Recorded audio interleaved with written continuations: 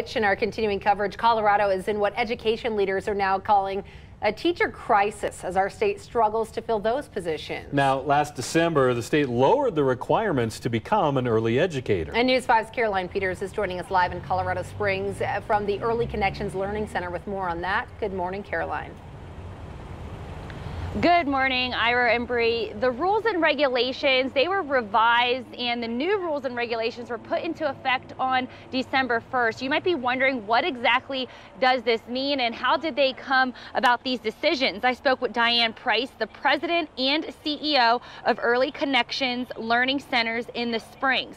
She says the entire teaching profession is struggling. People in her position are having a difficult time filling their early education classrooms. Price has worked in education for 33 years. She was actually on the subcommittee that was looking at teacher qualifications.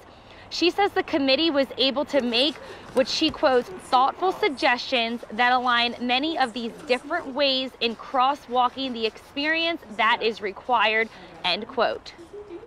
If you come out with a degree in education in a public school, you're a teacher. You graduate, you have a degree, you become a teacher in a public school.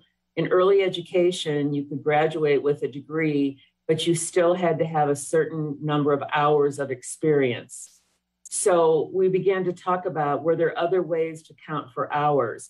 Because if I have a degree, I should be able to go in and be a teacher right now and be paid as a teacher.